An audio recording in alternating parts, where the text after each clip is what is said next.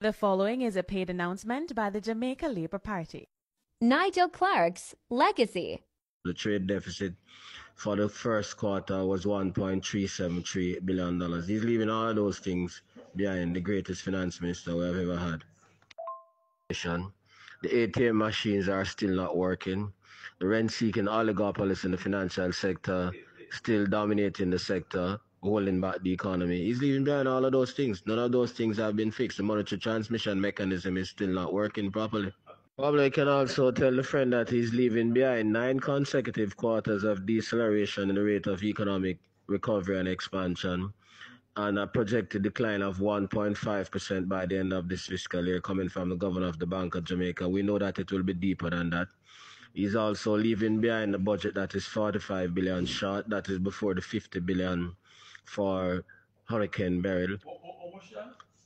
50 is also leaving behind the exchange rate trading at 158.50.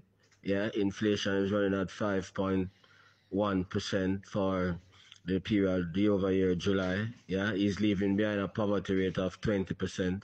Yeah, and he's leaving SSL unresolved and with the highest energy costs in the world, which makes our exporters uncompetitive. So the trade deficit for the first quarter was $1.373 billion. He's leaving all of those things.